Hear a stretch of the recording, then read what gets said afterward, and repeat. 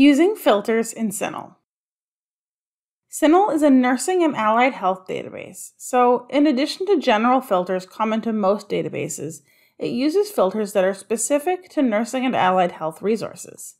In this video, I'll show you how to access the filters in CINAHL and where to locate some noteworthy filters in the list. In order to access a lot of specialized health sciences filters in CINAHL, you actually need to select your filters before performing your search. Start by clicking on Advanced Search under the search box to display all of the filter options.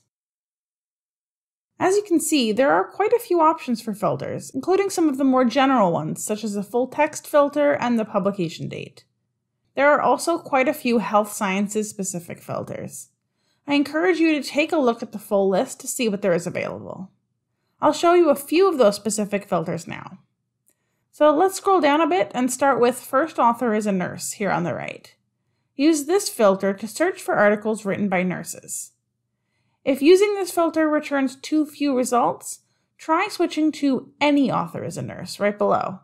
This filter will search for articles where a nurse was part of the research team, but not necessarily the first author in the study. Another useful filter is Evidence-Based Practice.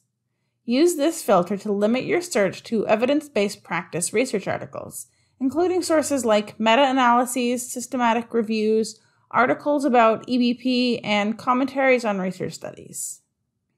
You can also filter for a specific publication type or types. Use this filter to limit your search results to particular types of materials, such as systematic reviews, randomized control trials, and commentary. If you want to search for more than one type of publication, hold down the Control or Command key and then select multiple types.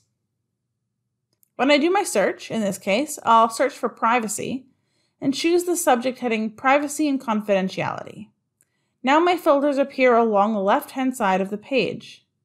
I can click the little X beside a filter to remove it from my search. In the list of results, I can see how many results I'm getting. In this case, I'm not getting very many, so I might want to remove one of my filters. I hope this video helps you use search filters in CINAHL. Thanks for watching.